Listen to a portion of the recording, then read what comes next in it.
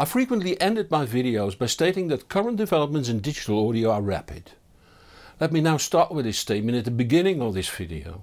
For the subject of this review, the iFi Nano iDSD black label does not only have a long name and an attractive price.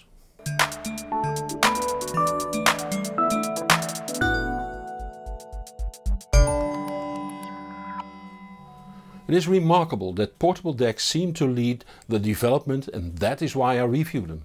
I do not have sufficient expertise on headphone and in-ear listening and thus will not judge the portable use, but restrict myself to domestic use.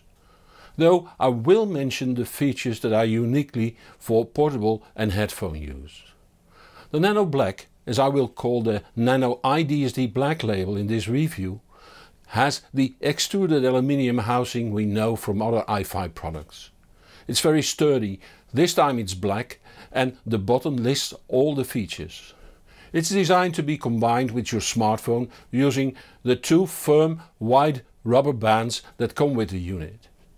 That is why the top is somewhat rounded. It measures 64 by 96 by 25.5 mm and weighs only 139 grams. Okay, time to look a bit more up close. On the front we see a 3.5 mm jack to connect the headphone to. A second jack is optimized for the higher sensitivity of in-ears. iFi uses TRRS jacks, which is great if you own balanced headphones. The LED further to the right indicates the power status, battery status, the sample frequency and MQA all through colors. This is really becoming a trend, and for someone like me that has a low color sensitivity it's not really convenient. But it's cheap and it takes little space. On the right the volume knob that doubles as a power switch in the counterclockwise position. On the left the fixed level line output. In the middle a switch that offers two filter settings. One minimum phase Bézier filter that is optimized for listening and a linear phase transient aligned filter for measurements. Apparently there are people that think that less than half a dB roll off at 20 kHz is important, or at least more important than a better transient response. Just use the listen position and forget the other one. On the right the most ingenious solution for portable use to date. The OTG A-type USB input. Normally a type B input is used on DACs, but the solution here solves the problem with iPhones, for the Apple Lightning to USB camera adapter can be plugged directly into the Nano Black. Also supplied are a USB 3 cable of around 1 meter length for connecting it to a USB 2 or USB 3 port on the computer or streamer, an adapter plug to USB B and an 18 cm adapter cable to USB B, both to use with standard USB A to B cables. When opened, the first you see is the battery that I folded away here. It's attached to the print using a connector and thus can easily be replaced. Then the line output on a 3.5 mm jack and the USB type A input mounted on a semi-detached PCB. Here the in-ear and headphone jacks. The four contacts for balanced operations are clearly visible.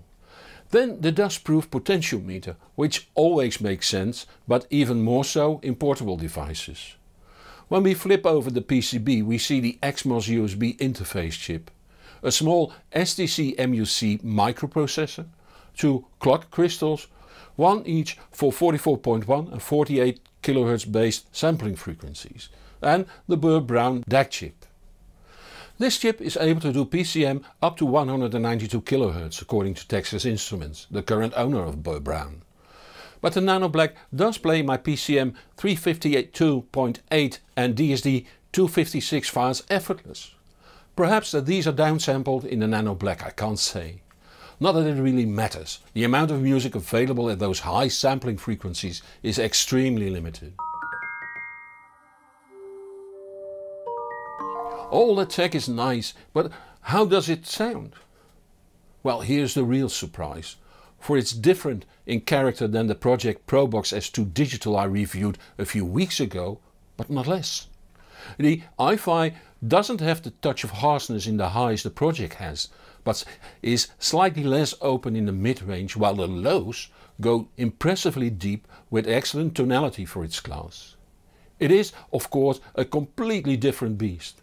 Where the Project is designed for stationary use, can be used as a digital preamp and does full MQA decoding and rendering, the iFi only has one input and no volume control on the line out, where it needs a program on the computer or smartphone to do the decoding of MQA.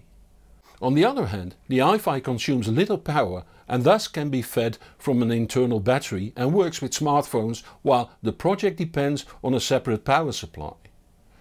When the Nano Black is compared to, for instance, the Meridian Explorer 2, it wins sound-wise, does a wider range of sampling frequencies including DSD, but only does MQA rendering and not decoding. It does perform great in my setup 3 and in my setup 2, ranking next to the Project. I don't think too many people will care for MQA for mobile use. They still argument whether 256 or 320 kilobit per second MP3 is good enough, and that all has to do with storage.